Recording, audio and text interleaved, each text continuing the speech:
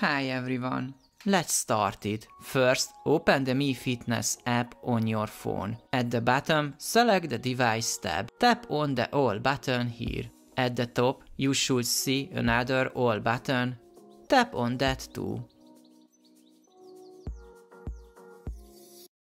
On the next screen, select the Custom section.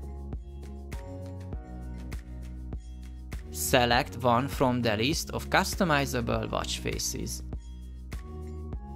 On the next screen, tap on the Apply button. Once the new watch face is installed, tap on the Edit button. Tap on the Add Photo button here. Select your photo from the gallery. Now you can adjust and crop the image to the device what should show up on the watch face. Tap on Apply again and you should see your custom photo set as the wallpaper on your Smart Band 10. That's it, we are done.